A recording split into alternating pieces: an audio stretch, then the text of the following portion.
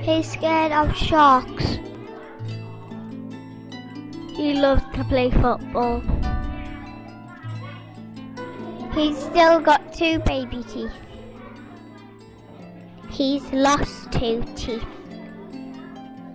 He was bullied at school. In his pocket he had a hammer and a banana lollipop.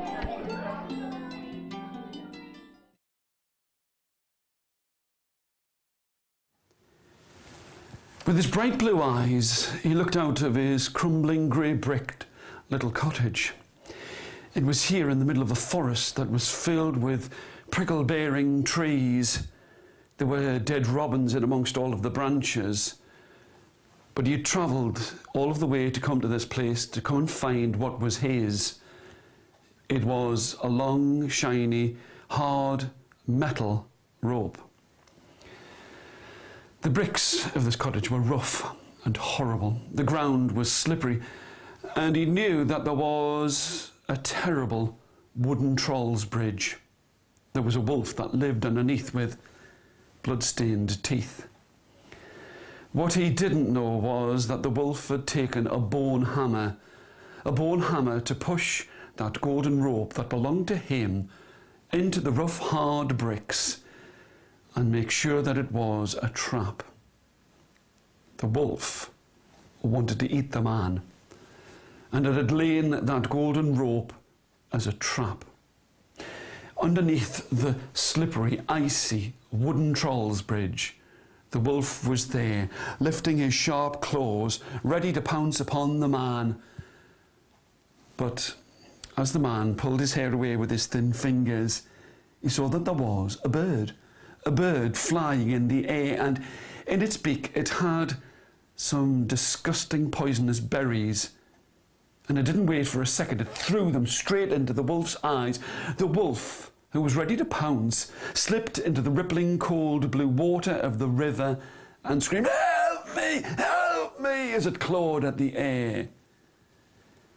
There was a helpful, happy fireman who wanted to help this wolf, for he loved animals, and he reached down with his long yellow gloves to pull the wolf out.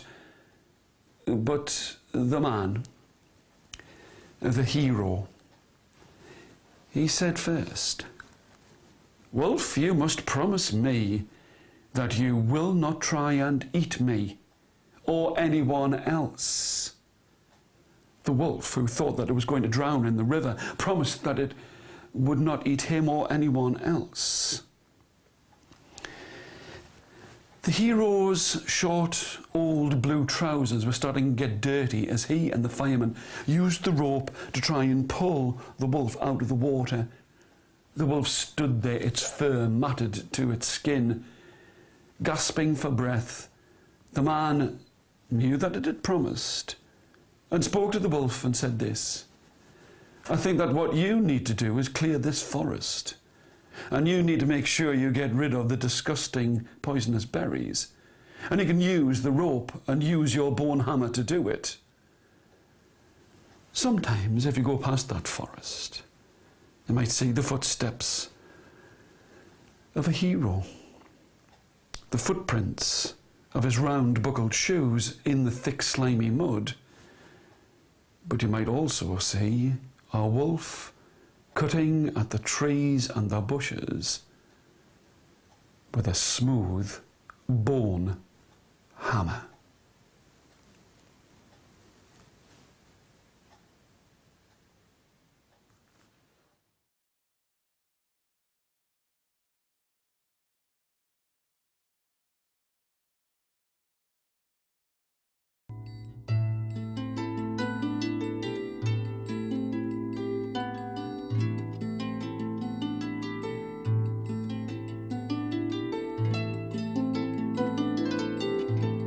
Even though it was spring, it was as dark as a locked cupboard with no key in the middle of this forest. Everyone knew that there was an angry wolf with small, sharp, blood-stained teeth that used to prowl around. All around him there were hard, rough, horrible bent trees, and in the distance he could see that there were raspberry bushes. The berries looked sweet, but when he tasted them, they were terrible. Up and in amongst the boughs and the branches, he could see small dead robins in the smooth trees.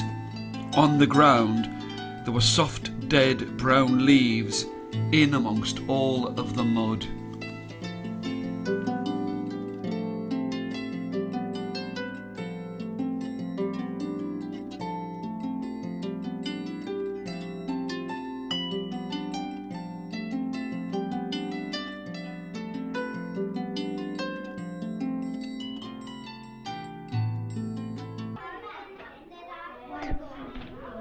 The wolf smashed the